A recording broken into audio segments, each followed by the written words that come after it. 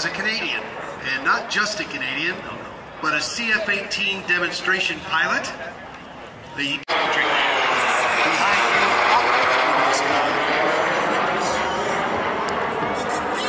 So the backstory on this guy recorded this for him. It's sort of a gift. It was a gift. I wish. I just, I don't know. Is it just me? Is something just a little, well, I don't know. What do you think? Maybe a little off? What do you think? Rob's the musician.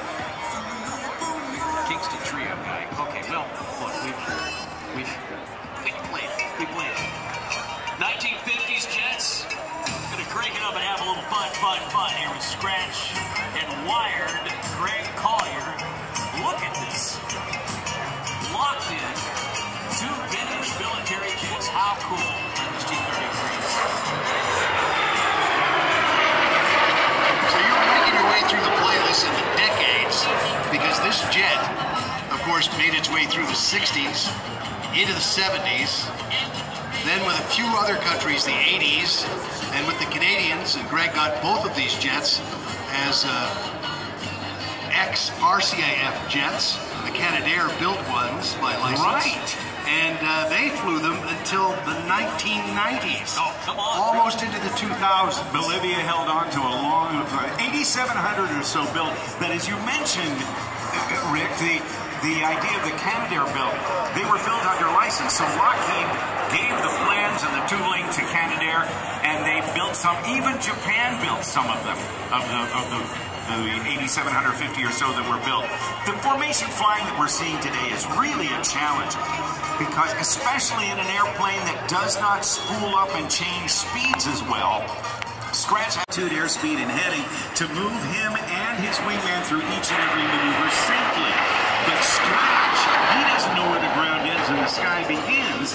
He just knows where he is. To fly it, and Scratch's job would be to miss. We're going to see some closure rates here of what, nearly about 800-900 miles an hour. What do you think? Listen to the radio calls.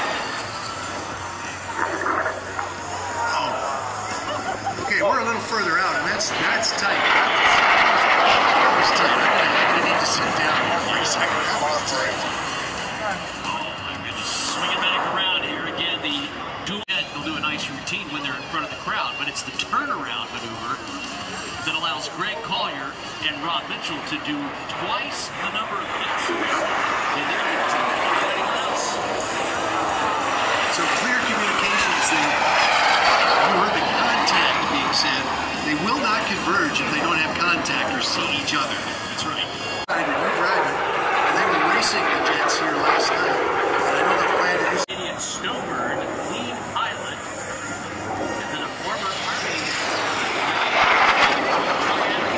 the guy with the vision for this routine, Greg Collier, in the other jet. He's done some. But yeah, just